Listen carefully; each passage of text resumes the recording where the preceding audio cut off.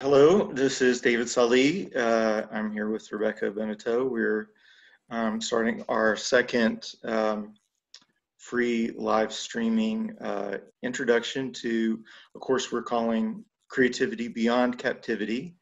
And this actual series that we're doing is called Creating No Matter What. And yesterday we talked about identifying what you long to create.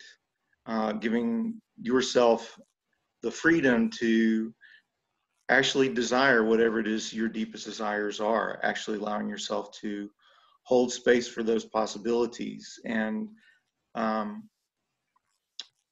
through those questions, we touched on a little bit of what we're going to talk more about today, which is moving through inner and outer obstacles. So a good question to start with would be, what do your inner and outer obstacles look like? Maybe through the call yesterday, you had some desires come up, you got in touch with some things that you'd like to create, whether those are artistically or in other ways in your life, how you'd like your life to look, how you'd like to create it. And generally, as soon as we give ourselves permission to receive what we desire, immediately what comes up are concerns, those concerns and doubts about what's possible. Do I have the resources? Do I have the time? Do I have the money? And do I have the ability? Do I have the skill set? Can I trust myself to fulfill on this? Like all those things are, and those are what we want to look at on this call, of what your inner and outer obstacles are and how those are related to each other.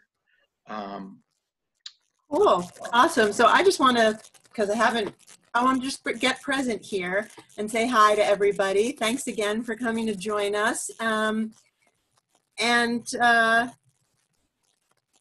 David and I, you and I, when we were talking about this call, recognized that we come from two different sides of it a little bit, because I have this viewpoint that what looks like outer obstacles and challenges are actually, there is no such thing as an outer obstacle or challenge. It's all an inner obstacle that we have somehow found a way to actualize in the outside world, because then it looks like something that we really can't get over or beyond.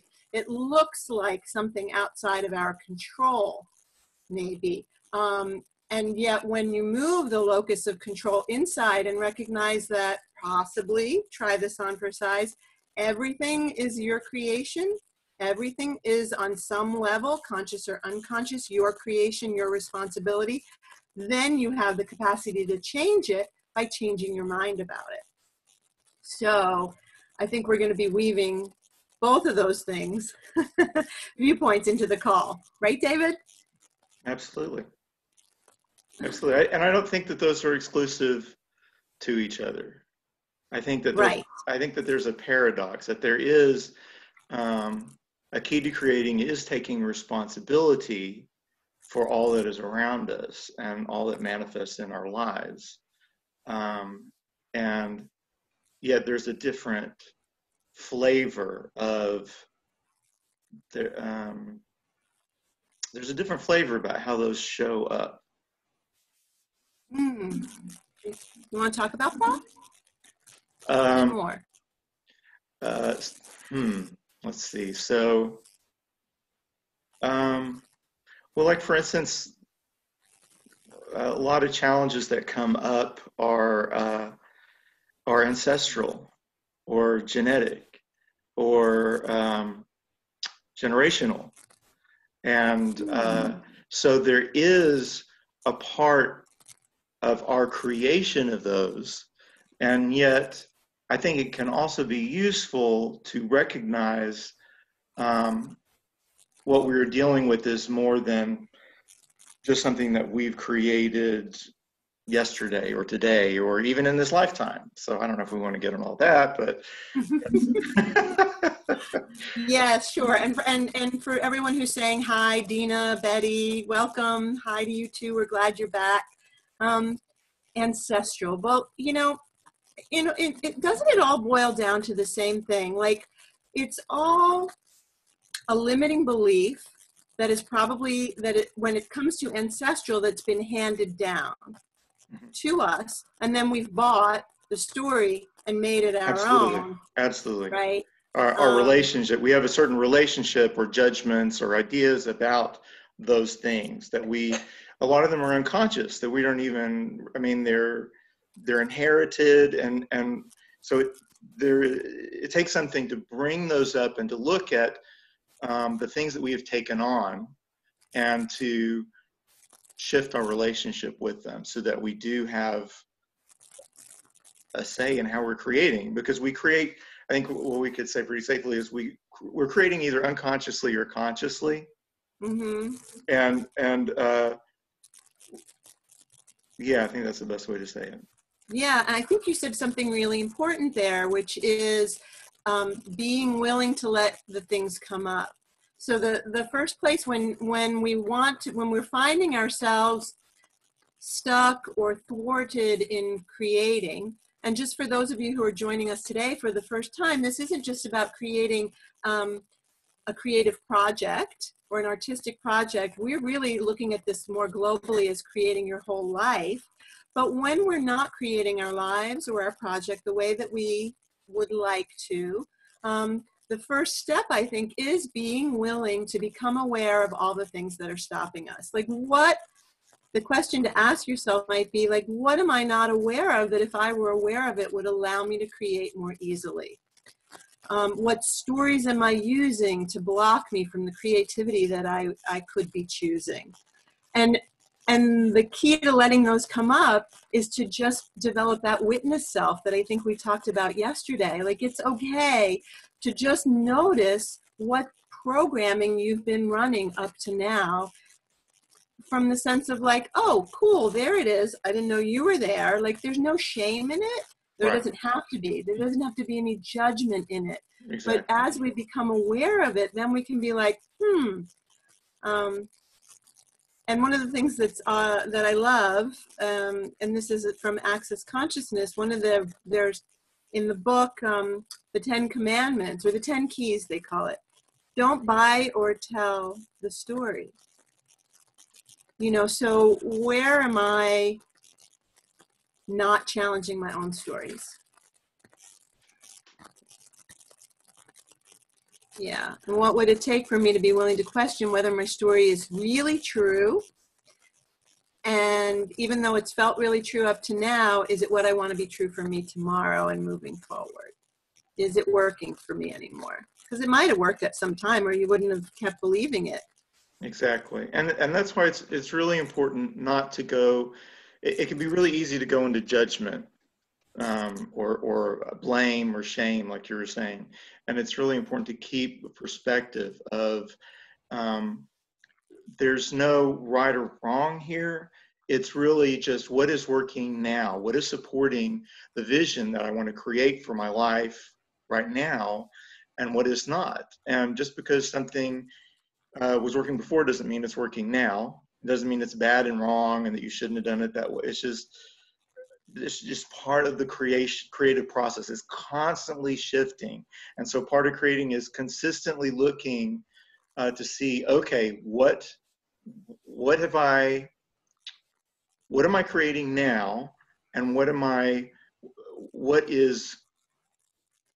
creating consciously, what am I creating unconsciously, and what from the past have I been bringing with me to create now that isn't necessarily going to help me with this next thing that I'm up to creating. Because there's always going to be, I think there's always going to be something. There's always going to be something we identify of, oh, I didn't realize I was carrying that old belief or tool or perspective around, and wow, that really worked well for me in the past, and it doesn't work at all right now. It's just really getting in my way. So it's really to be able to pull those up pull those old ways of being and thinking and perceiving and say, okay, let's take a look at these things. This needs to go and this needs to go. And you might notice there's some attachment to those, like, oh, but I really like that thing. It feels really good when I pull that thing out. And so a big piece of creating is a present moment thing. So it's important to let go of attachments to the past. Maybe you can pick it up later, but for now, maybe that's something that isn't working for you now. So it might be good to just look for a moment, if you haven't already, of things that you noticed that what obstacles just pop up for you right away when you think of what your deepest desires are, or just pick one, deepest desire, something you'd really like to fulfill on, that you haven't yet, that you really feel like that's up next for you. And maybe you don't know how that is. And so what comes up for you maybe is it time. Yeah. I can't have this, or I can't do this because. And just keep writing out all your becauses. Or it's going to be really hard because ... Might be something like that. Yeah, I can't do this because it's going to be hard to create. I mean, can't do this because I'm too old. Right, that's a good one. Or I don't have the support I need, or I don't have the connection. Not as good as everyone else. Right. A big one that comes up for me is comparison. Like when I'm working on my musical, I have judgments and concerns that come up that I have to clear. Like I'd say, okay, no, I'm not entertaining that concern. One for me is comparing myself to other musicians and other writers. Oh, this isn't as good as so-and-so. I don't think people will like this. And I just have to let that go. I'm not, creating is not a competition, right? You have a unique, we each have a unique expression and authentic expression to us. And as long as we are looking outside of ourselves to figure out if what we're doing is valid or of value, that's a danger zone. That is a created obstacle. And Right. and I think it's also, we're saying the obstacles, when we're saying obstacles, we're not saying necessarily that completely stops you, because obstacles sometimes don't completely stop us. They may just slow us down a lot. And so the game that we're playing is to identify what those obstacles are and clear it out so you can create as freely and unfettered as possible.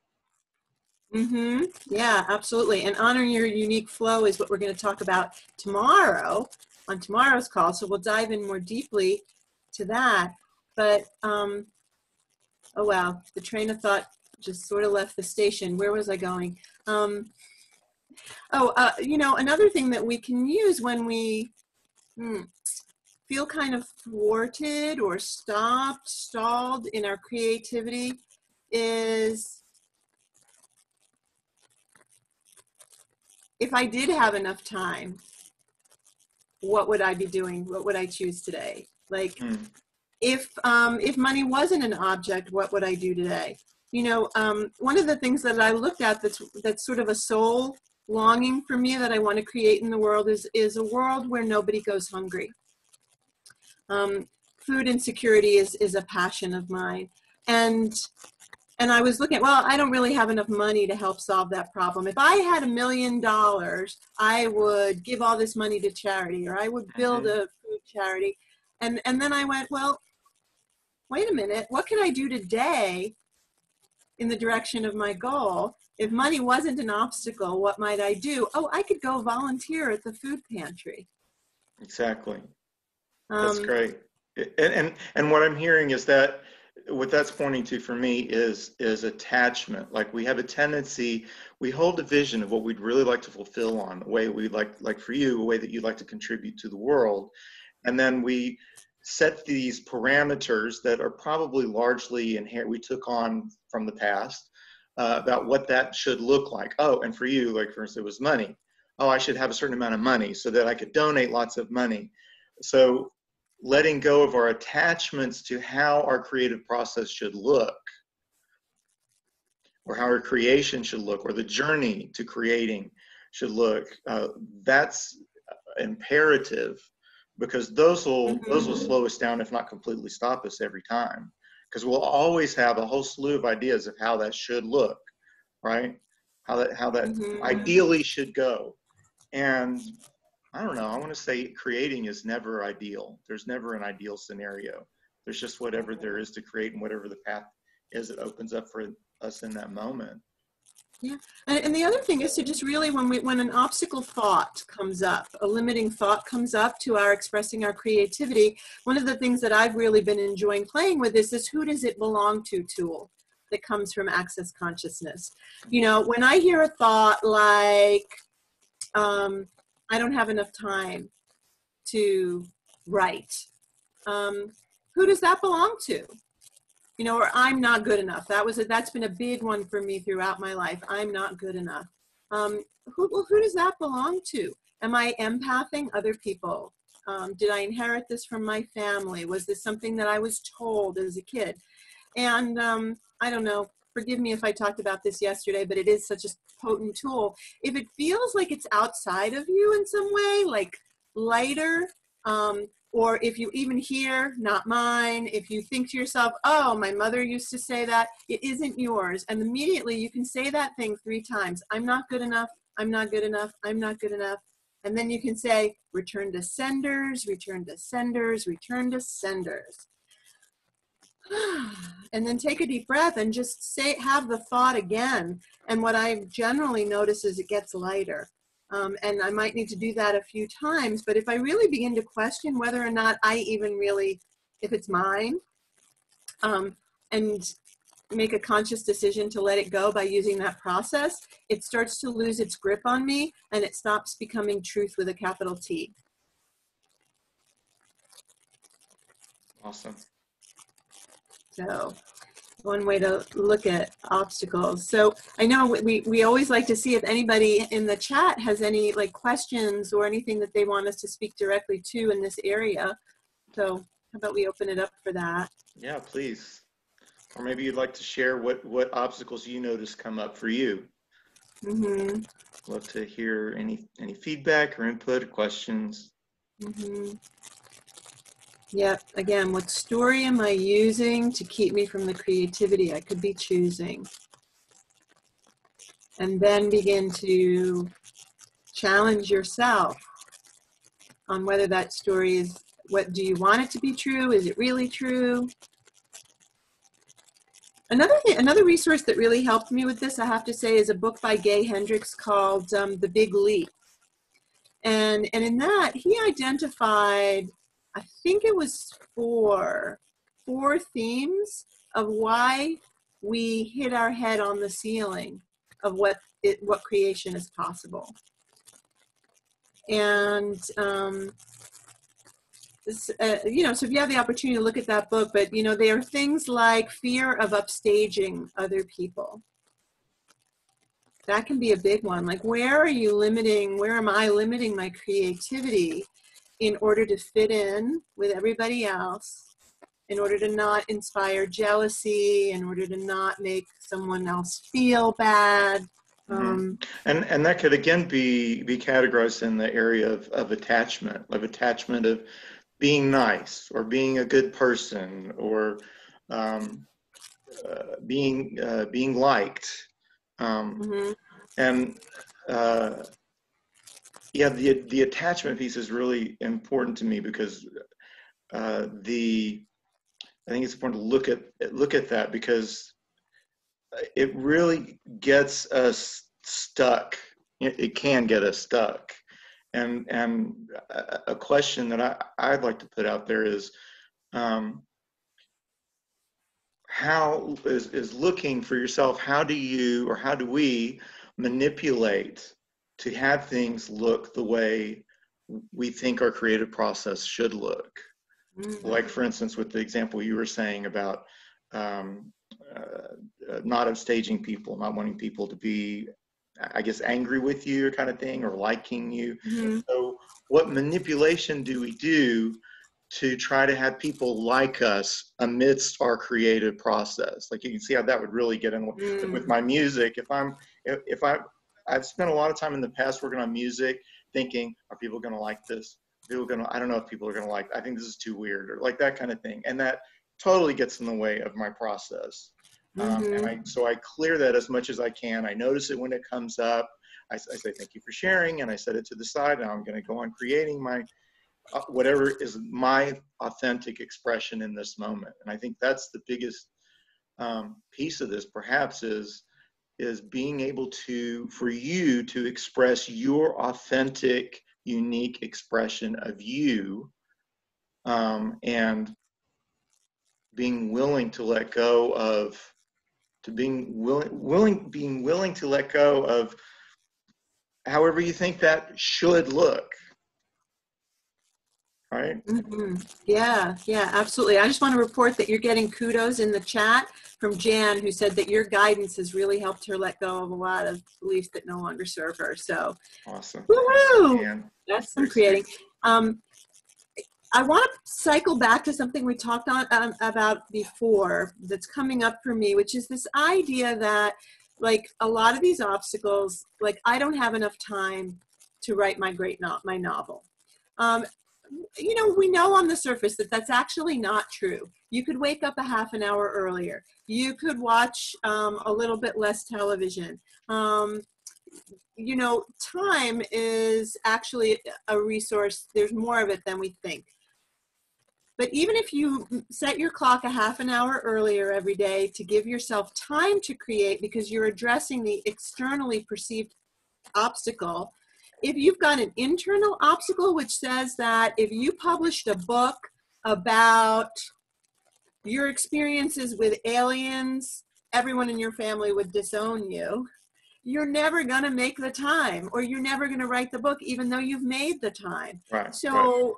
So once you've identified your story, the story is just a manufactured justification for why you're not choosing something. And we need to be willing to look a little bit deeper. I mean, I found all kinds of buried treasure in my unconscious about why not to create, why not to stand out. And those, I pretty much felt like I got it right. Like, let's say in a past life, I was regressed once to a past life where I was extremely famous and extremely successful, and I got stabbed by my second in command, a kind of Julius Caesar complex, shall we say. And so having that in my unconscious led me to never get that successful, because it leads to death. Mm-hmm. So that's been haunting me and undermining my creations until I was willing to own them, look at that. Yeah, and there's a certain degree that we all have of that. I mean, it's in our DNA. There was a time when standing out from the tribe, so to speak, did not serve us. It would be dangerous. It would lead to death. So yeah, there's that's something that's deep inside of all of us that could be worth looking at, to say, I have this fear of standing out. I think, people think I'm weird, or I'll be rejected by society, or whatever that is, and just looking and say, well, is that really true? Or if it is true, do I care? Right on. Bring it out in the open gives us an opportunity to at least look at it objectively, bring it out into the light, and say, is this perception serving me in this moment? And now what? If it is, or whether it is or not, like, okay, then now what? It gives more consciousness and awareness to bring to your creative process, and the more awareness we can bring to our creative process, the more power and freedom and joy and velocity we can bring. No, what are you talking about? You're a madman. Just a little. We must struggle. We're artists. We must struggle. We must go insane. That's right, I forgot. We must feel the pain of the universe. Yeah, I think I've agonized enough for several lifetimes. Yeah. Like, so everywhere we've been like holding on to that meme that great art comes from suffering. Could we let that shit go? Yeah. Like, what if your great art could come from your joy? Yeah. And also, like, I mean, what Jan said about how your guidance has helped her get to the other side of things, like community is really important. One of the ways that I found to move through obstacles is to have people around me who don't judge me, who are not threatened by my success. Right, right. To have people who want me to be as big, as magnificent, and amazing as I can possibly be, and who at the same time aren't going to co-sign my bullshit when I say, yeah, I can't do that. Yeah, and if we truly are going to be rejected by our community because because of an authentic expression of who we are, do we really want to be in that community anymore? Maybe it's time for a new community. Yeah. Yep. That's the place where it's like, bye-bye, Felicia, like being, and that's something I also had to look at. What am I not willing to lose, or who am I afraid that I will lose if I create the life I actually desire? And, you know, it doesn't mean necessarily that I have to lose them, but I have to be willing to look at the fact that I've been trying to not create in order to keep those people around me. Right. Yeah. Yeah. So very juicy stuff coming up today, I say. Yeah. So we're at the end of our call. What do we want to share with them before we complete? We're going to invite them to tomorrow. We're having another one, our third and final one. Yep. Please come back. If you've had a good time, if you've enjoyed what you're hearing, share it, because I think the more that we can have more people in this kind of empowering conversation, there is room for everybody's creation. There is need for everybody's creation. And I think that's what we're going to talk about tomorrow, right? And honoring the creative flow, yes. Yeah, and how you create uniquely, like, you know, for some people, well, we'll go into it tomorrow, but, and also, I think it's just worth mentioning that if these conversations have been useful, we're going to dive even deeper starting on Sunday with a class called Creativity Beyond Captivity. And that's where David and I are going to meet with you for an hour over Zoom. And each week we'll have a different topic. So it's a 4-week class every Sunday, and the recordings will be available if you can't be with us in person. And we're going to have a private Facebook group. And this will be an opportunity for you really to look at what's coming up for you, and for us to support you in creating more exuberantly, more juicily, more, it just yum, with more yum, more ease, and less angst. So, amen. If that lights your boat, if that floats your boat, hope you'll come. But tomorrow, join us free on the Pleasure Evolution Facebook page at 3:00 for day 3, honoring your unique flow. And if you want to, if you have a question or something you'd like for us to address tomorrow, leave them in the comments below, and we'll take a look at it tomorrow. Awesome. Well, fabulously fun as always, David. I'm so grateful for co-creating with you. Likewise. And for everybody tuning in. Yes. All right. Thanks, y'all. Goodbye, my lovelies. Goodbye, everyone, till we see you again. Do what gets your panties wet.